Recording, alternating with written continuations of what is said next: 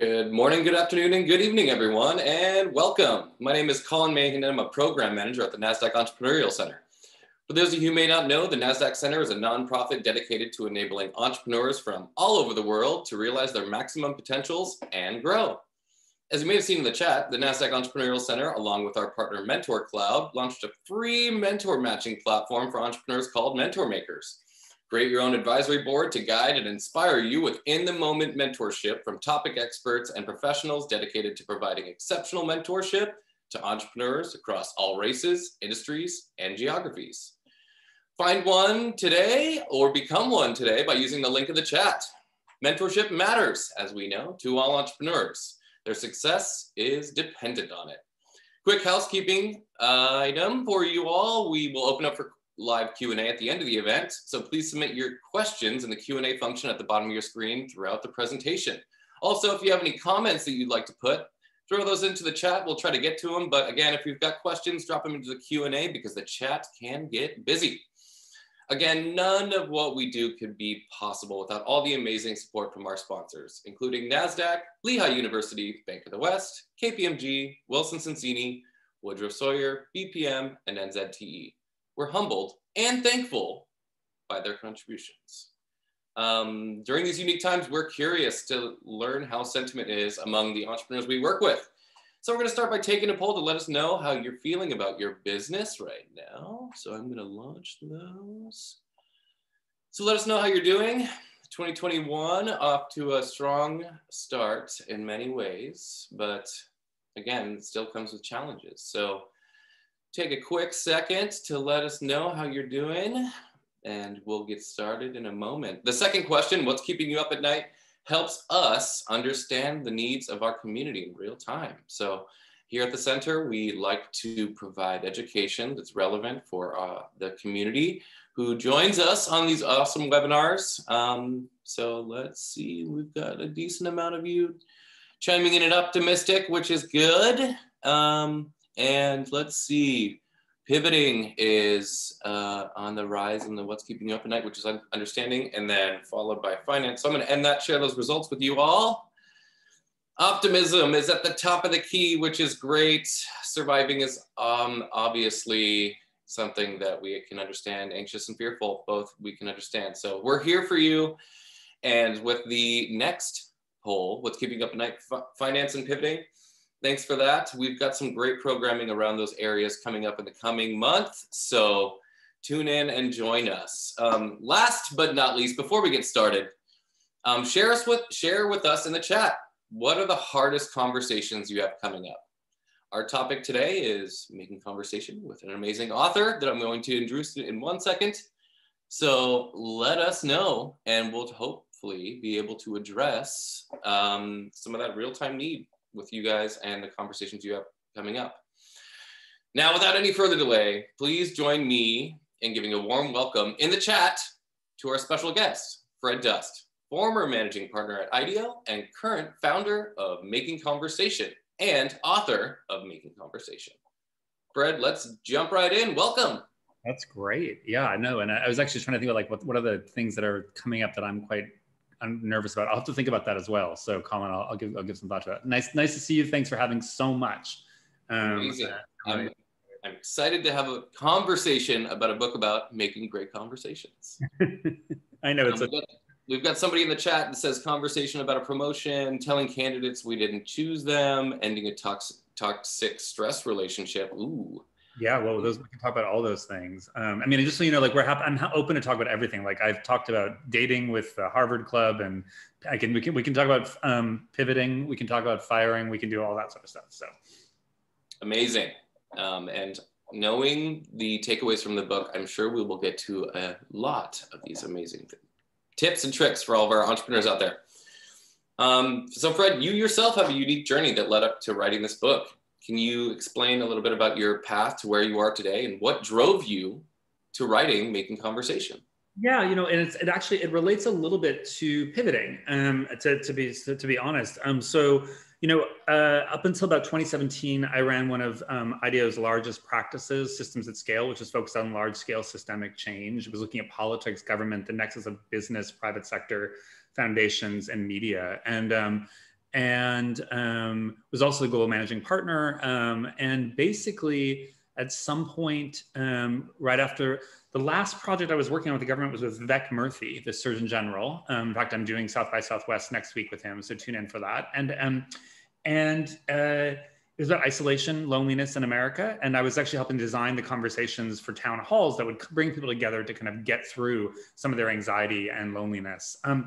And he got fired, as we know. And I sat there and I was thinking, well, IDEO no longer can afford to do the work I want to be doing, because it's like we'd sort of outpriced ourselves. And I was kind of like trying to figure out what happened next. I gave a lecture to Fast Company that was about how we lost the hardest conversations of our lives. And I mean, the ability to have hard conversations in our lives. And my agent called me up and was like, "This is your book." So I spent a year, wrote the proposal, quit IDEO, and sold the book the day after I quit IDEO, and kind of did a massive pivot. You know, what I needed to do, Colin, was find out what was the company that I worked for and what was me. And that's really been the work I've been doing for the last couple of years, is like understanding who I am. Well, you look happy, so the pivot must have been a good one, huh? I'm all for pivots. I'm really happy. It's like I don't think I've ever been happier, to be honest. It's like we were just talking this, Colin. Like I keep reading about like the going back to normal, and I'm like, I'm not sure I'm ready for just entirely normal. Like it's like I'm ready for a new normal, but old normal would have had me on flights. I would have been in a different city every day for most of my year. So that's great. Our founders talk to various stakeholders on a daily basis, and as all the comments of chatting with team members, having to let them go, why should people, based on the takeaways from your book, why should people design conversations instead of just letting them happen? Yeah, and just, Colin, to give you a little context on that, like I'm not suggesting you design every conversation you have, right? So it's like chit chat, gossip, late night whispering, that kind of stuff. Like that's great. Keep on doing that. That's like the stuff of life. It's the stuff. There's really three conversations that I kind of think about that really need to be designed. One's where you have to have something happen. There has to be an action that comes out of it, which not all conversations are for that. And it's really clear that we need to know that. The second is whenever there's difference in the room. And so any indifference, you know, can be anything. It can be like I talk about Weight Watchers. It can be someone who's larger than you, younger than you, thinner than you. It can be, but it also can be somebody who's a different, different color from you, a different culture from you. So those need to be thought of carefully and thoughtfully. And then the third that I think are some of the things that we're hearing in the chat are the ones that give you a pit in your stomach. Like where you have fear, real fear about what's coming up. And those you really need to be really careful to be thinking about how to kind of design those and treat those creatively. And one last thing, Colin, the general premise of the book is conversations are the most important tool, non-lethal tool that we have to resolve conflict and to kind of make things happen in the world. Like we should be treating them like as though they were a creative act unto themselves, not just like something that happens. Because the reality is like you wouldn't let a dinner party happen. You wouldn't just like make a travel plan without making a travel plan. But often we don't make plans for the hardest conversations that we have. Totally. And in the book you talk about how now a lot of conversations are on our devices. Yeah. And as you know, I'm actually not anti-device. Like it's like I feel like I'm like pro different mediums for different kinds of conversations. And one of the things I write about at the end of the book is this whole section on how to have the hardest conversations of your life during a pandemic, over Zoom. And because I had to write that in March. My publisher was like, you got an afternoon to write that chapter. But I'm not anti-technology. I don't think that's what's brought us down. I think honestly, I think it's the news hook that's done it. I think it's kind of because the news hook wants to talk about divide. It wants to talk about conflict. It wants to tell you about all the hard things. It doesn't want to give you good things. And so we really need to kind of like, as someone said, lean on facts. Make sure that like we really are working on understanding what's the truth around things. That's amazing. So in the book, you talk about some of the things that cause conversations to break down. What are some of those things to help our audience today? Yeah, I mean, there's so many reasons. There's physiological reasons, like, so there's exhaustion, there's like time of day, things like that. There's the fact that some of our conversations are inherently unfair. So I'll give you an example of one that, or where the power balances are way off, or where people can't agree on terminology. That's one of the most frustrating ones that we actually see. One of the hardest conversations that that I still do have to engage in frequently is to give critique. And, you know, I'm a designer. I've had to give critique almost every day of my life. I myself have received vicious critique in architecture school. Like, that's actually like, it's not a great culture of critique. And what I recognize is that I had the power in those contexts, right? So it's like, so when I would go in with design teams, I would basically say, I'm going to hand the power over to you. What are the things I can't touch?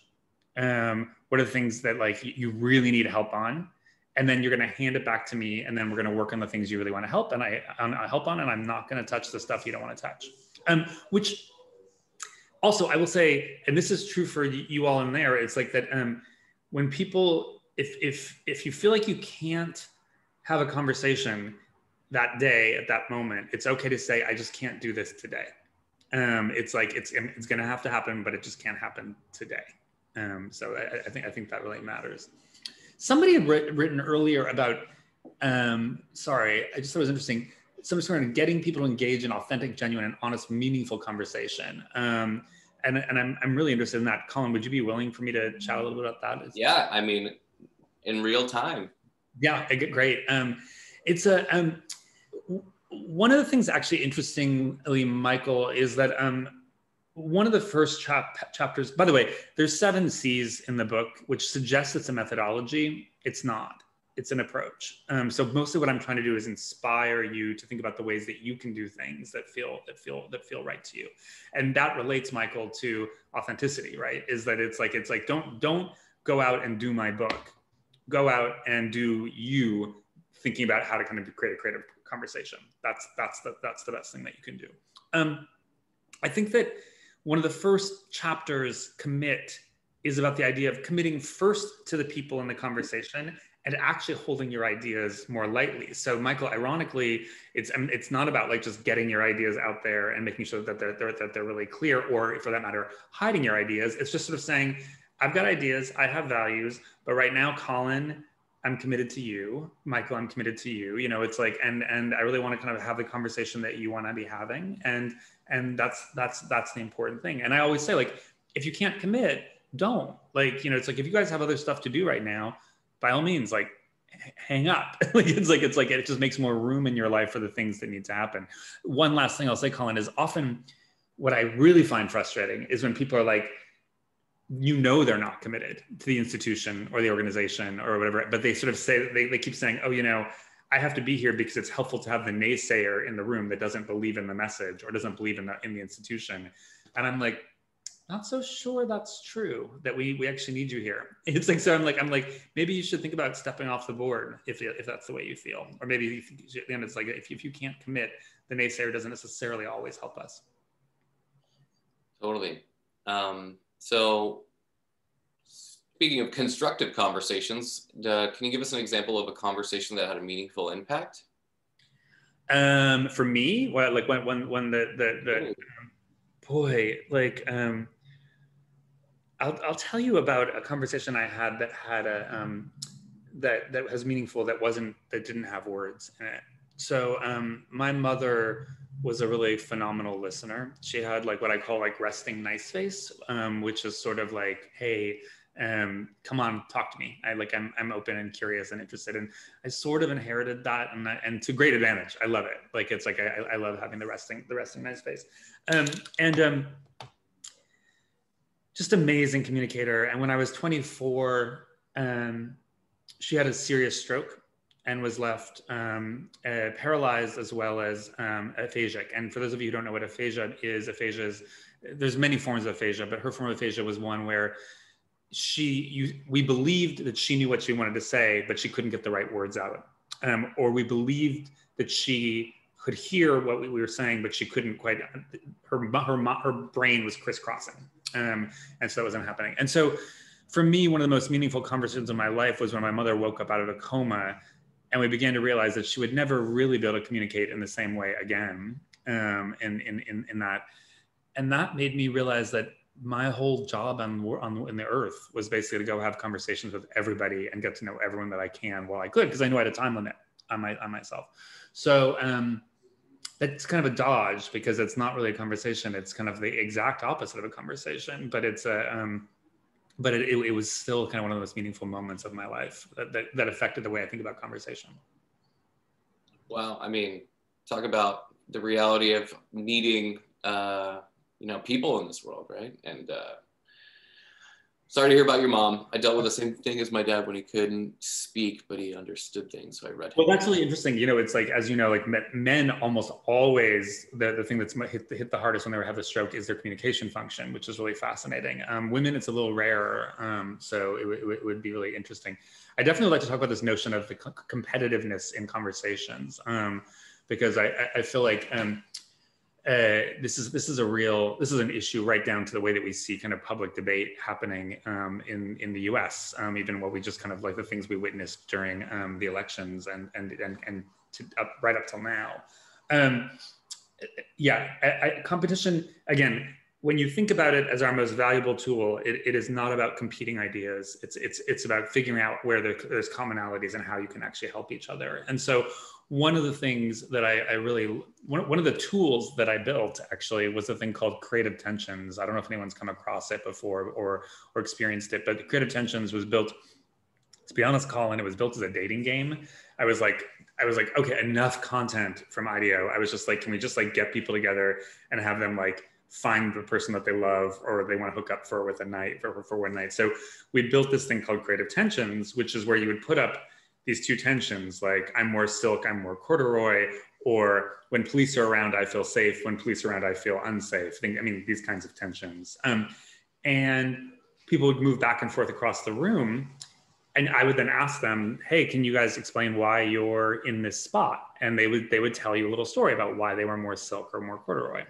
By the way, the answer to that question changes geographically and globally, depending on where you are. So it's quite fascinating. It's like, if you do it in India, there's a lot more silk than corduroy, for instance. So, but what was interesting was to see how once people started to define their terms, they actually found more agreement with each other and could find the ways that they would connect. And my big point was, we are always in creative tension. Like the biggest thing we need to do is talk about those tensions and recognize that tension is in fact a generative tool for us. It can actually help us build really amazing things. So I'll give you the most powerful example of that was I did one at BAM that was focused on victims of police officer violence. And I put that tension up, the one that was like, when police are around, I feel safe, and police are around, I don't feel safe. And at that point, everyone in the room went to one side, except for one Black woman whose son had been killed by a police officer. And I asked her story. She told me the story, and I stepped down from this 2-step podium and went over and just was like, I'm so sorry. And then 3 Black police officers came over and they hugged her. And they were like, I realize I'm afraid because I have Black sons and I worry about them every day getting killed by police officers. So I don't have anything else to say. No, I mean, that's an amazing story. And I would assume that the police officers were on the unsafe side. The police officers were on the safe side until they went to the unsafe side. Oh, so yeah, wow. She was on the unsafe side and she was alone, and then they moved. And that was a great example where something so powerful had happened that all we could do was just say, okay, everyone, something changed in the room. And that's a big thing I write about as well, is the ability to acknowledge when something changes in a room. So when an idea is like so good that you're like, oh wait, this is something we have to pay attention to, or something that's been so moving that you have to stop and pay attention to it. And it's a really important thing, especially as entrepreneurs, is to kind of get really good at knowing when change happens, noticing it, because that's a really powerful tool as you think about it. So that's great. So while we can't get into all 7 of your book's elements for designing conversations, what are some of the most important and neglected elements? Yeah, well, so chapter 2, which was the chapter that I wrote to get the book sold, which is why it's actually, I think, the least well written, because it's actually a bit long. Everything else gets easier. I think you're in the middle of it, Colin. It gets way quicker as you go along. It's 200 pages. It's easy. It's like, it doesn't take much time. But chapter 2 is called Creative Listening, and it was a really pivotal one. In fact, at first, my agent was like, I think it could just be all about listening. And I was like, we have more to say than just listening.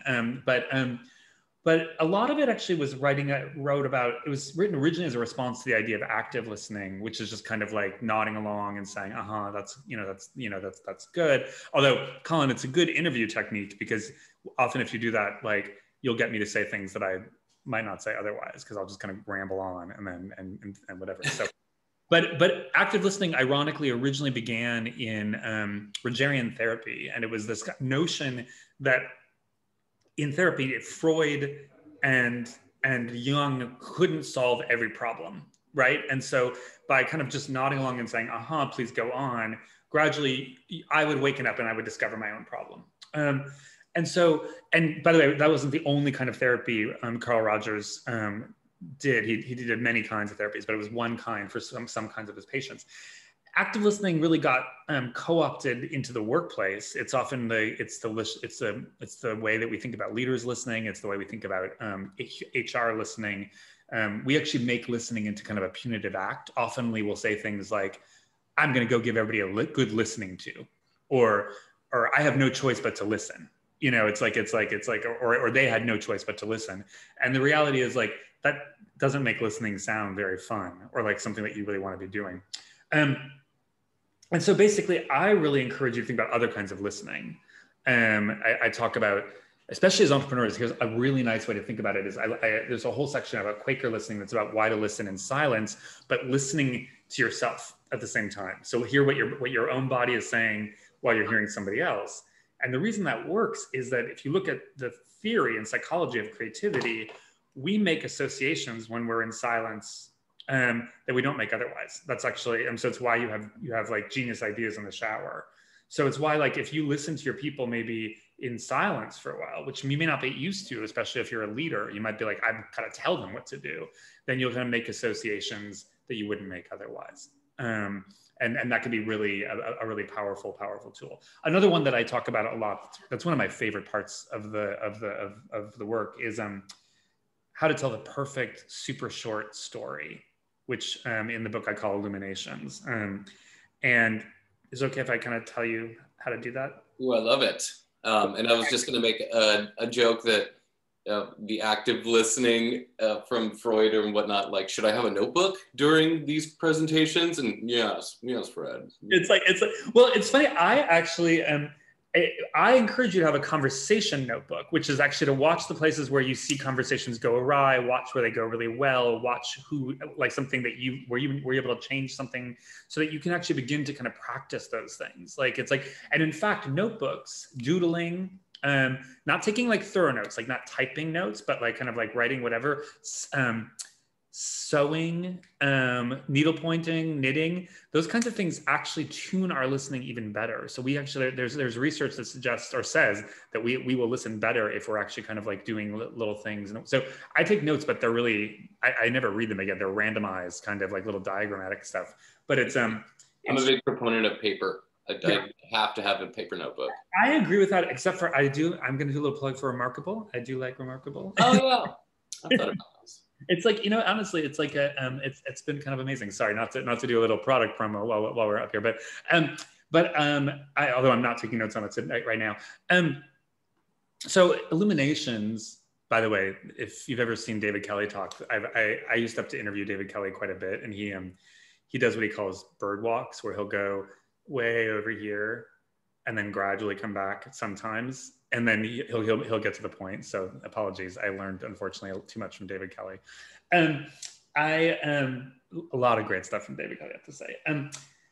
So in the book, I have this 2-page chapter, I think it's 2 pages, called Illuminations. And it's about how to tell the perfect story in 20 seconds that that surprises and reveals something about you. And so I'll tell you who taught me this and tell you the story. And Michael and Colin, why don't you think about a perfect illumination that you can tell me while I'm talking? Because you know this story, so you can give some thought to what this is. So my great-grandmother was she was a founder in the steel mills. She actually, not a founder, she was whatever they call it. She worked in the foundry, but she didn't leave after World War II. She liked it too much. And so she worked at night and then had a farm by day. And one morning, as the story goes, she was coming home and she was walking down the long lane to her farm, and gradually a blue something started coming into her line of sight. And then it kind of got closer and closer. She had no idea what it was. And then it was sexy Jesus, and he winked at her, and she had the power to go on. So that to me is the perfect story, because it's 20 to 30 seconds. You learn a lot about her, right? You learn that she was about her work ethic. You learn that she was a woman of faith. You learn that she wasn't afraid to have sexy Jesus, show up if you need. And it ends with a twist. You have no idea what happens after that. It leaves you hanging. And it just gets your mind going. You're like, oh my God, I've learned all these different things about this person. So I really encourage you to practice these illuminations or practice people using these illuminations. And they're really helpful in the workplace because they're ways to kind of break through barriers that you might not know otherwise. They're great in interviews. It's like to kind of ask somebody to kind of like give a 20-second illumination that makes you laugh, or give them prompts. They're also really great ways to shut up that friend who goes on for 4 hours long and then with their story and is basically angry at you every time like you try to interrupt them. Colin, do you have an illumination for us? Oh, on the fly. Let's see. Well, first of all, I think, we heard a founder last week talk about how nobody really resonated with his pitch until his last slide, which is talking about his father and why he had started his company. So the guy passed on Tim Ferriss passed on the guy, but he said, why didn't you start with the story? Interesting. So he reframed his pitch and then went on to raise a decent amount of cash. I had a founder last week who was giving me the pitch, and I was like, it's about children's newspapers teaching 6 to 9-year-old ethical journalism. And I basically was like, and he's talking about these newspapers and the kids, and I was like, take down your pitch, show me the newspaper. And then and it was by far, I was like, okay, now I'm into the product. That's an interesting thing, Colin. Don't be afraid sometimes to stop a pitch and be like, okay, here's something you can do that would be better, which actually might help them kind of like open up in a different way. Totally. So do you want me to give it a shot? Does everyone else want to? I gave you so much time to think of something, so go for it. Yeah, well, you brought up your grandmother, which is interesting because my family comes from Tracy, 6th-generation Californians. My grandfather and grandmother built houses from the ground up, just them. They taught my father how to draft it on paper. When he was 12 to 16, he was also helping build, so child labor laws weren't a thing back then. My dad met my mother, who they both became engineers. And then my dad had me and my brother. My grandfather built buildings. My dad helped them stand up longer. My brother builds restaurants, and I help build businesses. We're all builders. Boy, I can't wait to see what comes next out of that. That's fantastic. I think that's remarkable. Good job, Colin. Thanks. And currently my dog Leo builds holes in the backyard. So, there's that. I have a 3-month-old, right? Is that how old? Yeah, he's a little guy. Super sweet. So a lot of people in the chat were asking about helping them have difficult conversations with employees, retaining them, closing more deals. How do you suggest that they make more meaningful conversations around this? Yeah, I mean, it's like what's interesting. So let's go to the closing more deals one, which comes up quite a bit. Which is that it's funny. I think I told you I interviewed for my first public board, and what was funny is that the CEO was like, My first question is, how can I hire 8 of you to sell my product for me? And I was like, that's actually quite funny. Which I'm actually out there selling their product, whether or not they get me on the board right now, because I think it's so cool. But I think one of the things I think that really matters here is both with closing deals and actually dealing with your employees is really trying to show up as you. So I'm 53 years old. Like, it's like I wore jeans in the White House. I realized at some point I did my first interview right when I left IDEO, because I thought I wanted like a real job, and I wore a suit and realized I just can't do it. Like, if I wore a suit, like I would fall apart. So I think it's really important to show up as the authentic version of you. And sometimes that's you in a suit. Like that might be what's comfortable. But sometimes it's like, for me, it's jeans and, you know, a t-shirt and whatever. But so I think that's one of the first and most important things, both as a leader and as a salesperson. Because what's interesting, and I was talking about this with this company, what we're finding is that it's like, if you're a Black investor, you often want to find somebody who can give you financial advice who has similar kind of like background to you, right? It's like that you look for people who you can make an authentic connection with, because you want those kind of trust. So I really would say, like, you have no choice. You are yourself, so be yourself. I think that would really help. And then I would say with your with the people who are your potential clients, closing deals, you should treat it the same way you would treat your employees, in essence, which is basically saying something like, tell me where you want to be in 5 years, regardless of this institution. I used to do this with IDEO all the time. I'd be like, forget IDEO, forget me. Where do you want to be in 5 years? And how can I help you get there? And which is, by the way, it's a great interview question. If you're interviewing somebody, it's a good question. If you're being interviewed, and you can say, I think you should ask me where I want to be in 5 years. Like, it's like, you can ask them to ask you that question.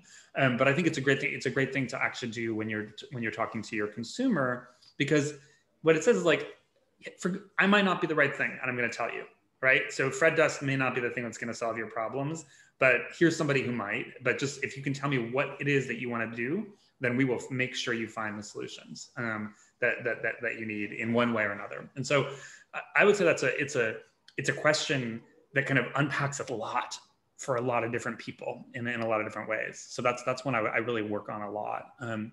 There was one question that talks about dissenting views in conversation, which is resonant in so many ways. I wonder if, Colin, it'd be worthwhile for us to talk about that a little bit. Yeah, let's do it. Michael, you're killing it. Or Michelle, you're killing it. Yeah, Michelle, it's like, woo, it's like, I think you're going after Colin's job. I don't know. Or mine, I don't know. So dissent is okay, first of all, but one of the things that I often sort of try to do is what isn't okay is trying to solve dissent immediately. Trying to do it in the single conversation. So let's take a more fraught context, like politics, dissent in politics, and a neighbor who might have voted differently than you, right? I have those. I live in rural Maine. I had a day where I had a guy who was hunting on my property, different candidate on his truck. And I was like, sitting there being like, hey, if I can talk to like an ex-president about why they need to get on Zoom, I can actually talk to this hunter who's hunting my property. And so I just went up to him and I was like, hi, my name's Fred. What's your name? What's your son's name? And I was like, hey, just so you know, we have kids and a dog playing around on the property right now. So just be careful. But also just ask in the future, if you don't mind, when you're going to hunt my property, because I would love venison, like if you would bring it. And so that, by the way, was the beginning of a long conversation. Like, we've had these conversations now over and over and over and over again. And we're getting towards a place where we can be understanding and agreeing without actually kind of like finishing the conversation all at once. The other thing I often talk about, Michelle, in this notion of dissent is that if you can't talk, if it's so extreme, and this is great for an entrepreneur, then don't talk and just do together. So like, just make something together. Work together. Like, that actually builds bonds in different ways. And so those kinds of things really can help as you start to kind of really kind of connect in a more real way. I love it. And going back to your point on the where do you want to be in 5 years, I would imagine that conversation, or I guess question, would you ask as an entrepreneur, the investor, where do you want to be in 5 years? Or do you ask the investor, where do you want your portfolio companies to be in 5 years? Well, and for the investor, I would basically suggest to them that if they've been asked that, they're not very good investors. So I feel like that you should be making sure that they're asking that question. I think it's a really good thing. But I have a friend right now who's up for $100 million grant, and she's a finalist among 6. $100 million is a lot, and she's gonna go. She has a 30-minute final pitch, but she has 5 minutes to talk about what she's doing, and then the pitch. This is a nonprofit, and I was looking at her board. I know some of the people on her board, and I was like, these people are like luminaries in the world, in behavioral science, luminaries in technology, luminaries. I mean, like they're really it's a board of a foundation. And my suggestion to her was like, take your 30 minutes and say, I got 30 minutes with you guys. You know more about how to solve these problems, or how other people can solve problems like this than anyone else. I would really like to just hear from you what I should do. Like, what do you think I should be doing? Or who amongst the other 6 who I'm pitching against should I be collaborating with, who could help us kind of make our thing work in a really significant way? But I'm like, hey, you got 30 minutes with luminaries, hear from them. Gender difference, Michelle. A lot. So there is psychological evidence, although things are changing. I have to say, I have a neuroscientist on my team, and we're continually following the neuroscience of conversation, because things are changing fairly radically because of the pandemic, because of the ways that we sleep, because of the kind of roles we've been forced ourselves into, what happens suddenly if you are a stay-at-home father. So I think that we're actually seeing, and I will say, we're seeing generations of men who are coming through, like Gen Z, that are actually like, I'm really excited to see, frankly, kind of in the world, who have a level of sensitivity and connection. Like my team is entirely Gen X and Gen Z, and I have to say, like the level of kind of love, and unfortunately, I mean, I have to remind them all that we're not in love, like we're actually colleagues, because it's like it can feel like love, but it's not. Though Colin, there's days where I'm like one of my guys went on vacation on Friday and just told me like last minute, and I cried. I cried because I was like, I'm gonna miss him for the next 4 days, and why didn't he tell me before? But it's like whatever. So, so Michelle, there have been traditionally notions, for instance, that you have to be more careful with humor.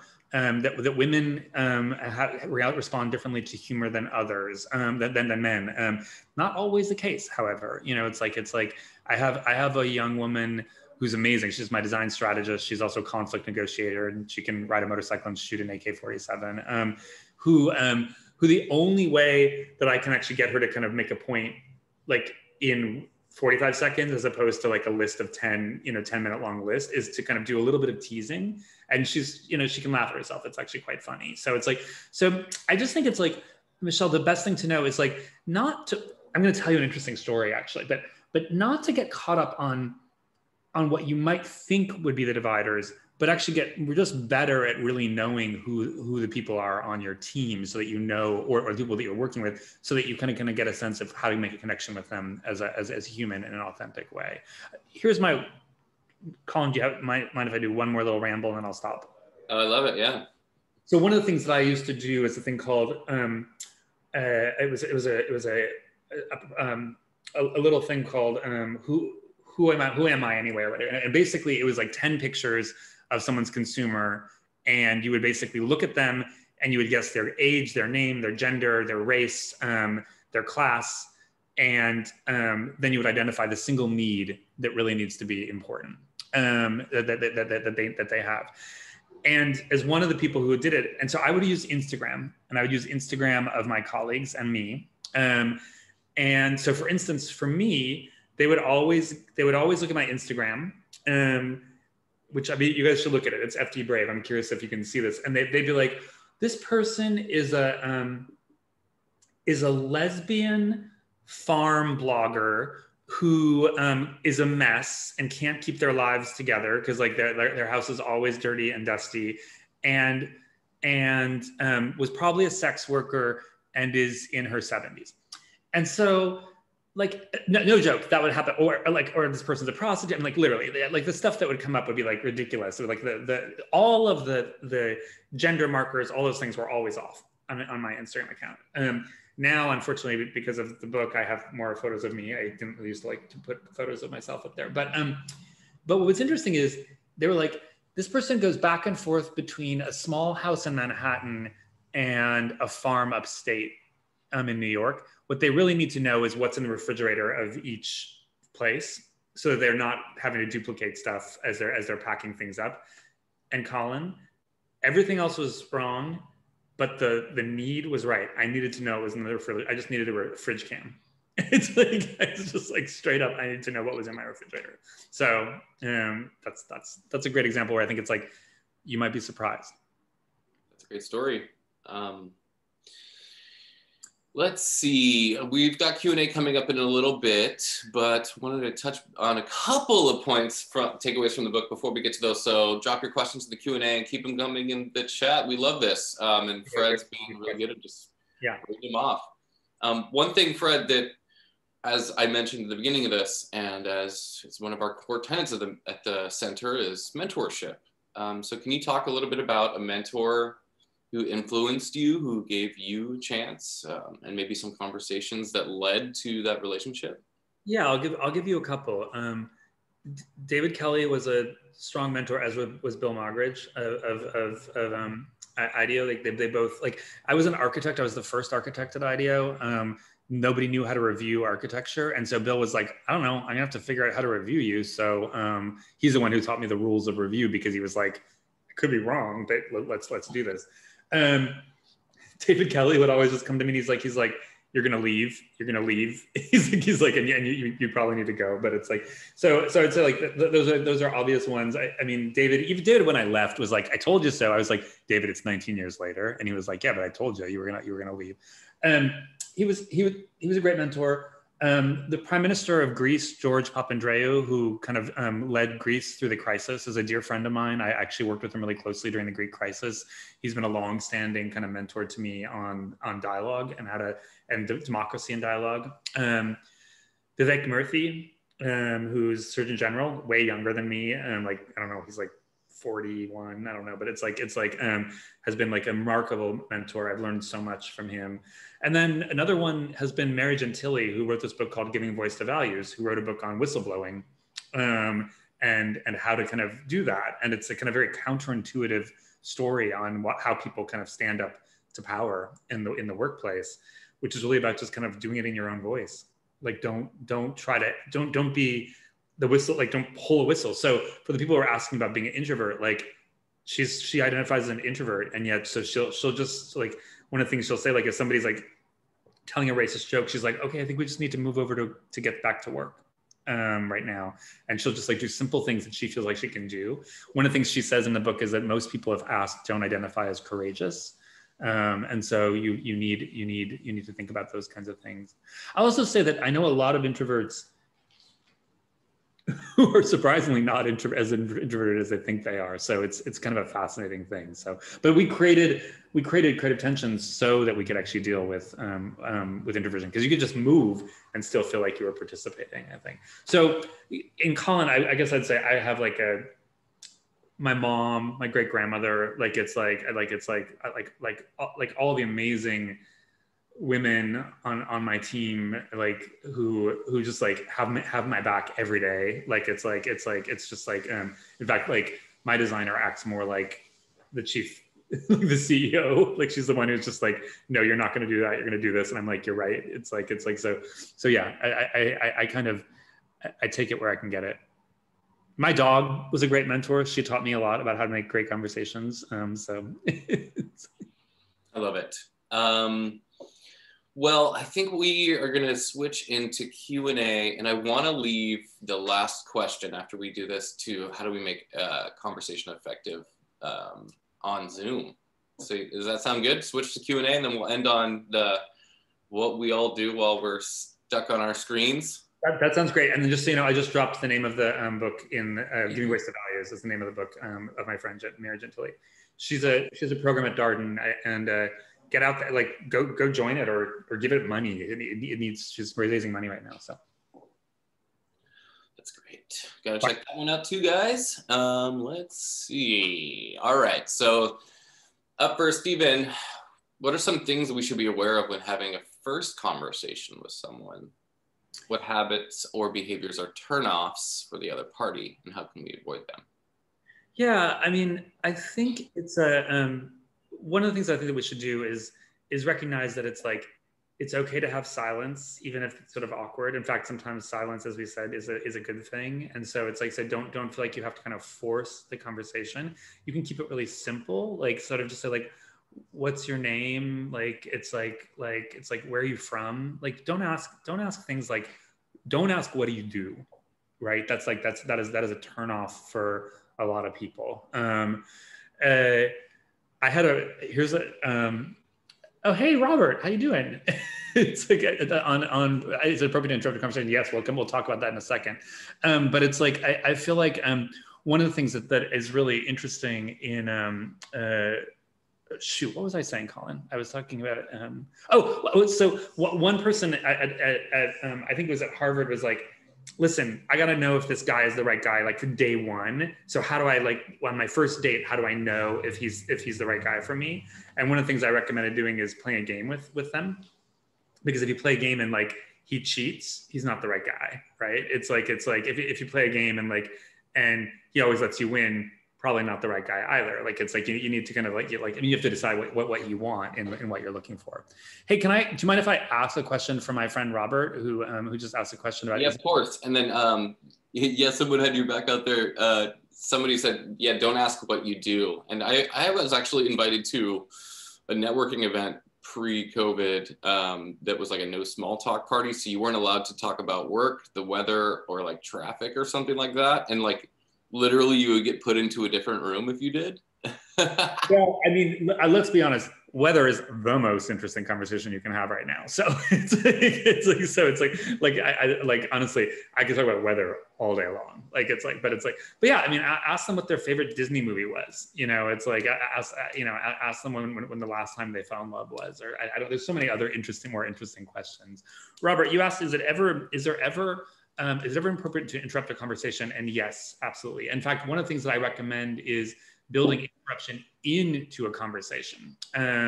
So basically what happens is, like I often will build what I call a time bomb about 45 minutes into a conversation, where it's like, I'm like, okay, we're going to have 45 minutes of silence, or 45 seconds of silence. And then we're going to come back to what we're actually supposed to be doing. I call these things peaceful interruptions, Robert. Like a really simple example is if someone's running on and on, you might say, hey, do you mind if we take like a 45-second bio break? And that's enough for us to reset the conversation. One of the most powerful resets in a conversation I ever saw was a woman, Amelia Winger Bearskin, who basically, we were in a conversation that was going downhill. We were having a big battle about what empathy meant. Like, it was like, and we couldn't agree on the term empathy. And she raised her hand and she was like, do you mind if I ask a question, or if I say something? And we were like, please. So she stood up and she sang us a lullaby. Very short. In fact, if you go to Instagram, you can see she did it a couple weeks back on Instagram Live TV, but the lullaby was like gorgeous. And she reset the conversation, because lullabies are basically talking about how short a time we have on Earth, that actually we may wake up tomorrow or we may not, all these kinds of things. And so suddenly you had all these really powerful people and they were like, oh, wait a second, we are wasting our time like fighting over a word. Let's not lose a day for a word, right? And so Robert, yes, but just be elegant. Like, it's like, or design it, you know, think about interruptions. Like don't just say like, I'm going to stop you, unless that's your role. Like if you said my role here is I'm going to stop you, then you can say, I'm going to stop you here and we're going to go on to something else. Yeah, I think it's an art for sure. Let's see. Rubenstein asks, do you say that a great product that's, I guess, very different, doesn't need a pitch, but simply needs to be shown? Ooh, as a designer, I'd love to hear your thoughts on this one. You know, I tend to think yes. I mean, it's like, so first of all, I'm not into pitch so much, you know, in general. I'm not into the word pitch, and I'm not really into the word, I'm not really into the notion of it. It's, pitches are inherently unequal. Like, you have to do a lot of training to get good at pitching. Like, it's like I personally, frankly, would rather just see the person talk to me for a period of time and tell me about it. However, if they have a product, I'm trying to think if I have a really great product around that. I do, but it's boxed up. It's too bad. I'd pull out this amazing quilted jacket from this fashion designer that was in the New York Times 2 weeks ago that I basically just got here. And he's like, you finally got it, huh? Yeah, exactly. He's like a 23-year-old. Shoot, we could do unboxing. He's a 23-year-old fashion designer who by the way, I just reached out to and was like, hey, I want to get some of your stuff. And we had a call the next day and we got a bunch of stuff. So don't be afraid to reach out to powerful people or people that you admire. You'd be surprised what you get back. Awesome. So on the pitch side of things, it's more about the story than the showing of the object, right? I think it's about the story. It's about your story. It's about people do want to see your passion for it. Like, I think it's really important that it's like that your passion shows through. So I'm actually unboxing this product while we sat. So it's the talk. So it's like, so I think that actually it does make a difference. So I would say that, yeah, but it's like, I also feel like it's like, let's see you. Let's understand why it is that you think you came up with this, why you think this is important. Let's see your team. Like, why do they think it's important? It's not going to happen. I can't get this. As you're unboxing, advice that I've often heard people tell entrepreneurs is, pitching is, I mean, of course, there's information that you've got to get across the table, right? That investors want to hear, or even customers want to hear. Ooh, we're live unboxing it. Okay. But I think part of it is having opening the floor for a conversation versus just spinning through this scripted reel where you went through all this information and you live and breathe this information all day long, and then at the end of the presentation, if nobody asks any questions, that's probably a bad signal. If they want to learn more and have a conversation, it's better.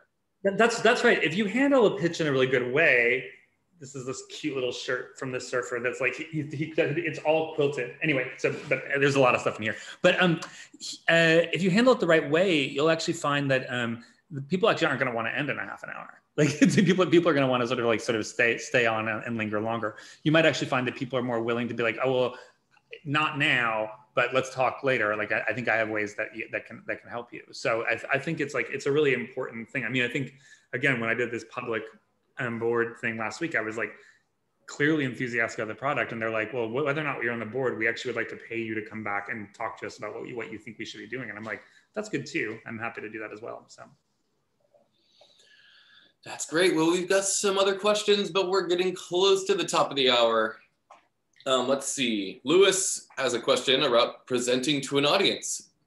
In addition to being genuine, what else can you do to help create a meaningful discussion with your audience? Lewis, this is a really good one, and I'm going to spend a little bit of time on it. Sorry. It's like, so I write in the book about a thing called script spotting, which is recognizing when there are implicit scripts, either in a space, in the rules of a conversation, in the agenda of a conversation, and getting good at kind of deciding, are you cool with those rules or not? Like, or do you want to change the rules? And so I myself would do lectures. I do lectures live all the time, like in big auditoriums.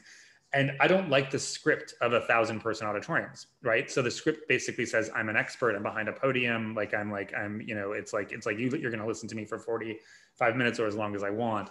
And so what I would do is I would say, like, I want no podium, I want a lavalier, I want a stool that I can sit on so like we can actually talk.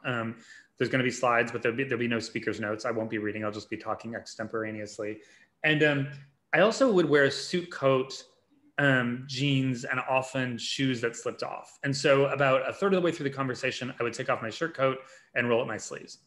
And then if the conversation was really good, I would actually take off my shoes because I don't really like wearing shoes very often. And then if the conversation was going really well, like I might come down to the audience and sit and talk with people as we're going. And what I was doing was gradually eroding a script that I didn't want to follow, which was, I'm an expert, you have to listen to me.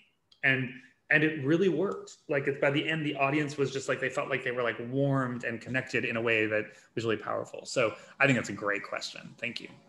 I've seen tons of podium moments where this happens in the audience, right? People are falling asleep. It's like, I'm like, I want the house lights up, because if someone's sleeping, I'm going to come and wake them up. Like, it's just like, that's the way it is.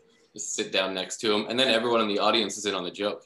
I am, by the way, Colin, the person who always gets called up onto stage when you're actually like at a theater show and they're like, and now we're gonna bring someone to the audience. And I'm like, it's always me. I don't know why that happens. It's terrible. It's probably because you're actually listening to the person. Yep. Let's see, we've got some, this is a long one. I'm trying to get through these questions, and we've got 2 minutes. Can I talk about the pandemic really quick for 1 minute? Yeah, let's end with that. So yeah. How can our entrepreneurs and everybody on this Zoom have effective conversations on a digital platform like Zoom this time? Well, so here's the thing, and this will be done with this for a while. I have 4 principles. I have a chapter in the book because my publisher made me write a chapter about this in March last year. And basically 4 things that I say, which is break the rules, break all of them. The rules weren't set for these mediums, so don't feel like you have to live by them. Choose the medium to suit the message. So sometimes, like if you're thinking about firing somebody, consider like going for a walk if they're in the same city with you, and you can do that, or consider like doing it on the phone, like calling them up. Don't do it by Slack, like obviously, like which many people have done. Like that's a very intimate kind of way to have a conversation. And then designing human in. So show yourself, like, this is where I live. You know, it's like, it's actually looks better if you see it depending on other places. And this is how I look. You know, it's like, there's no age filtering on me. I'm like, I'm old. And then, well, I can remember 3. That's good enough. It's like, no, what's the last one? You get a minute. You know, I can never remember what the 4th of anything is. It's like, it's the last thing was, assess. And it's actually the first thing. Assess and commit or don't. So if you can't commit to the conversation, it's the same thing as in the book. Like basically, go back and take it out of your calendar and give yourself some time back. Sound advice. And I'm glad to have committed to this conversation. So thank you so much, Fred, for joining us today to share your insights with our community. Everybody out there, here's Fred's Twitter, Instagram, LinkedIn, and a way to check out the book and learn how to make meaningful conversations. Fred, really appreciate you joining us today. And I've had the pleasure of reading the book. It's really great and fun to have a conversation about making conversation. Thanks, Colin. It's been an honor. And by the way, please reach out if anyone has any questions or thoughts or needs some help on any pitches. I'm always happy to help. So amazing. Well, thank you again, Fred, and looking forward to staying in touch. To all of you out there in Zoom land, we've got some great upcoming webinars. So on March 17th, we've got SPACs in 2021. What's going on with those? And on March 23rd, we've got how to expand and do international business and international markets with Talal Rafi. So hope you can join us for those. Thank you all for joining us today, and we hope to see you online soon. Thanks again, Fred. Bye.